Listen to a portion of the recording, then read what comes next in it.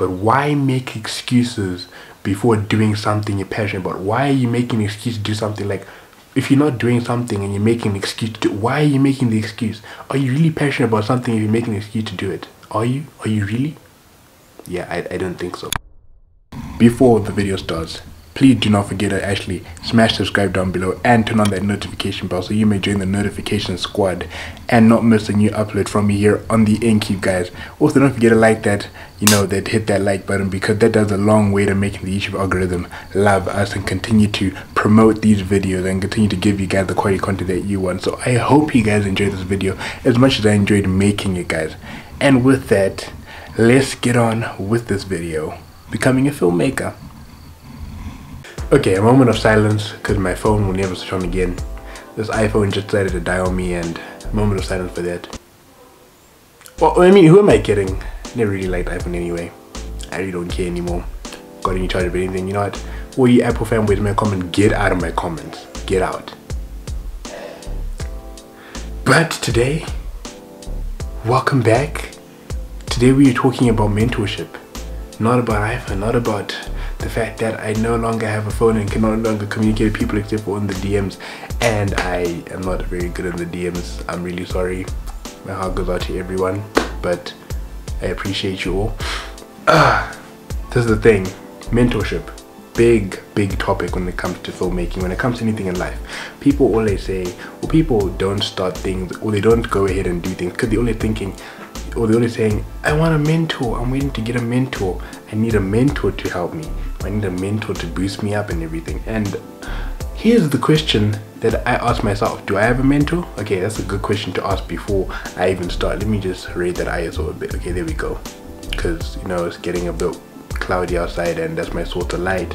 But people always saying, do I need a mentor, what? And I'm just there like, I don't have a mentor. I'm doing pretty fine without a mentor and everything, and look at how I'm turning out, But that's not to say you don't need a mentor. It's a very debatable topic. Why do I say it's a debatable topic? Because some people need a mentor depending on who you are. This is very important. Depending on who you are, you need a mentor. In fact, let me give you a case in point example. For example, I'm Ashish. I need a mentor because I may want to do something, I've got a passion to do something, but I in fact don't exactly know how to start doing it.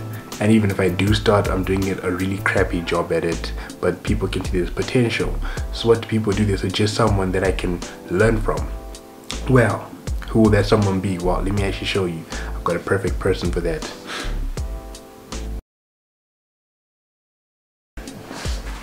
Hello. My name's World, my name's World Map. Yo, that's my name, World Map. Don't even think about it. Yo, I'm Ashish's mentor, I tell him how to do videos and how to travel the world, and you know what I'm saying? Good to meet you guys. I've never been on camera before, but yo, hope you guys are good. Okay, point is beside that like dumb thing that I just did. The point is, depending on who you are and depending on how your potential goes, you may actually need a mentor.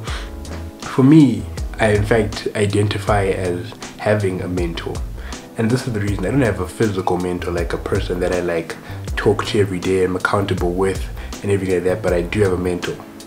I have a mentor, and his name is YouTube. Why do I say YouTube is my mentor? Because everything I've learned of filmmaking so far, like as of today, everything I've learned of filmmaking has come from YouTube. I really haven't asked anyone for any of the skills. I haven't, been taught, haven't gone to school for it. I'm still only like a teenager or whatever, but like I haven't really gone to school for it, anything. But the point being that when it comes to mentorship, when it comes to these things, you want to be able to be self-aware. If you can learn something, if you can go to school, get a degree, or if you can look things up online, things that would necessarily, like if you have something like Skillshare and you can go there and learn a certain skill, whatever, to the best of your ability, you don't actually need a mentor. But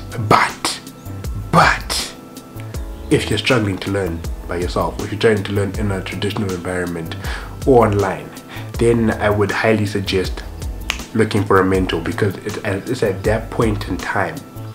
It is at that point in time. Bear in mind that if you're truly passionate about something, you will in fact make the effort to do it and then look for a mentor. You can't look for a mentor before doing something. This brings me to another thing, excuses. I will talk about this, but why make excuses before doing something you're passionate about? Why are you making an excuse to do something? Like, if you're not doing something and you're making an excuse to do, why are you making the excuse? Are you really passionate about something if you're making an excuse to do it? Are you really? Yeah, I don't think so. But anyways, that's a conversation for another day. Today we talked about mentorship, and if you want to look for a mentor, go out there and look for one, but don't feel compelled to have one, and don't feel like your success and everything depends on you having a mentor. Those are my 2 seeds of wisdom. I always love doing this, but anyways, those are my 2 seeds of wisdom. This is, becoming a filmmaker, and it's been a good day for me. So until tomorrow, guys, yeah, and Cube.